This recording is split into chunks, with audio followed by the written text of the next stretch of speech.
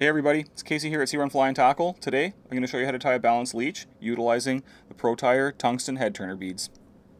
Okay, so to tie this pattern, I've taken an Ahrex FW555 mini jig hook in a size 14, and to that I've added a Pro-Tyer tungsten head turner bead. In this instance, it's going to be a 7/64 in this kind of matte olive color. We have these at the shop here, 12 different colors. Definitely worth checking out. So when you slide this bead onto the hook, it's kind of hard to see in the video here, but there is a dished, sort of concaved indentation in the front of this bead, and we want to have that butted up against the eye of the hook. Reason being, if it's on that way, that tungsten's able to extend past the eye of the hook, and the beauty with these things is we can do a balanced pattern without having to do like a pin and bead setup that you'd see on a lot of other balance flies.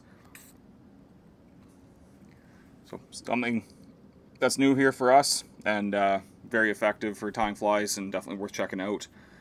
So from here, I'm going to take some uni thread in olive in an 8/0 size, match your thread color to the color of the pattern that you're tying. But yeah, I just prefer 8/0 personally, but 6 works just fine. Attach my tying thread here. Trim off that tag end. And we'll just lay down a quick thread base. You'll see that bead flop around a little bit. It's totally fine. Very easy to fasten in place here in just a second. So for a tail on this pattern, I want something that's going to have a lot of movement in the water, so I'm going to take some Nature Spirit Fish Hunter Marabou, medium olive for this particular fly. By all means, tie it in whatever colors you like. So if you're tying leeches, you know, brown, black, kind of a maroon or a claret, and various shades of green are all very popular, as well as, you know, mixed patterns. You can have like a kind of a variegated look to them if you mix your colors. So I'm not going to tie a very big tail, or a very bushy tail, sorry. I'm going to take like maybe 8 or 10 strands of that marabou just off the side of one of the plumes. And I'm just going to fix that in for a skinny little tail. And I want the length to be about the length of the shank of the hook, give or take. Doesn't have to be exact. The beauty of a fly like this in this color will also imitate a damselfly as well too.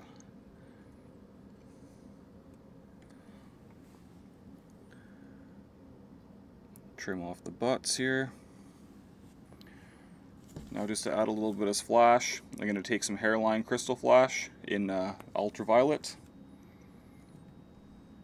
Don't need much. I'm just going to take a single strand and I'm just going to double it over just to add a little bit of accent.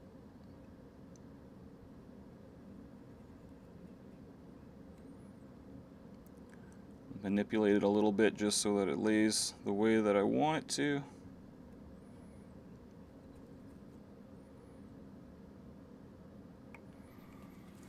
That'll work, and we'll just trim it off in and amongst the tips of those marabou there. I don't worry about the marabou tips lining up perfectly, it just adds a little bit more taper to the pattern.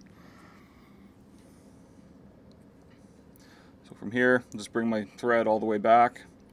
I'm going to make a quick dubbing loop.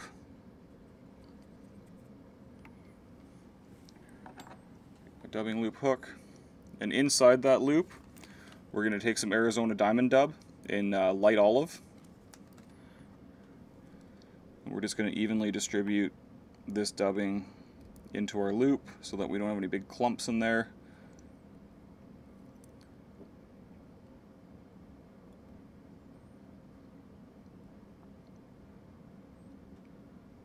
It's a small fly, it doesn't take a lot of dubbing, and it doesn't need to be super bulky. We want kind of a slim profile on this fly.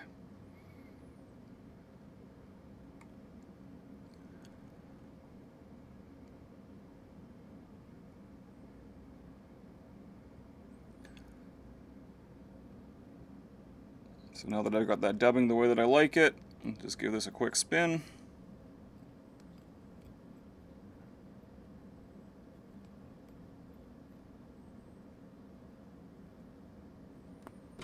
And then I take a pair of hackle pliers and I just transfer my loop over to that because I find it's a little bit easier to manage.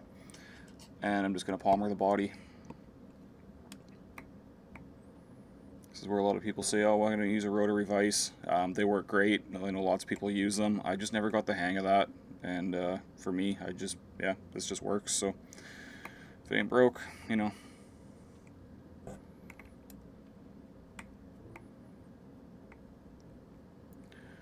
Stroke those fibers back a little bit, just so that everything's pointing the right way.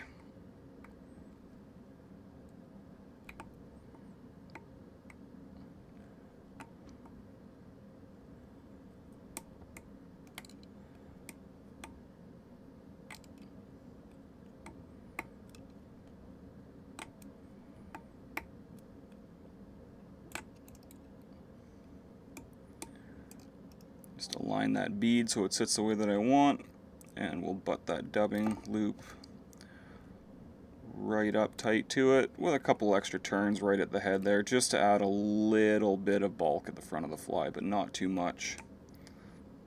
And you can experiment it, time however you like. I prefer this pattern to be on the slimmer, kind of skinnier side. We'll tie that off so that that dubbing loop is fixed firmly in place so things don't unwrap on us. Trim off that tag. Just a quick extra couple of wraps there just to secure everything. A quick whip finish. Oops. Usually do 2. Apply your favorite cement. And then we'll give that a quick brush just to pick things out and help things look buggy and flow evenly in the water.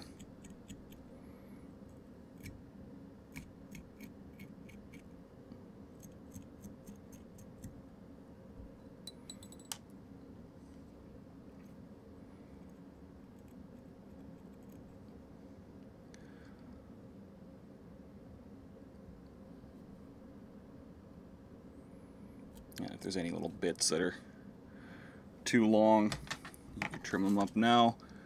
Not that the fish is going to care that there's one strand, but hey. And there you have it. A very, very effective little balance pattern. Something you definitely going to want to add to your box for the spring. Fishes well throughout the summer as well too, into the fall. Just a good overall pattern to have in the box. Lots of colors, vary your sizes, and I think you're going to have a lot of success trying this fly out. So a fly like this, I'll hang under an indicator a lot of times on a loop knot. Now you can see right now it's not sitting totally horizontal in the water. Don't worry about it, I'll show you in a second. If you are more comfortable tying a clinch knot, by all means tie a clinch knot. You can fix it tight to the eye of the hook, and out of the water it will 100% sit perfectly horizontal. It just doesn't move quite as well in the water as it does in that with that loop. And also, you're not limited to fishing a pattern like this just under an indicator.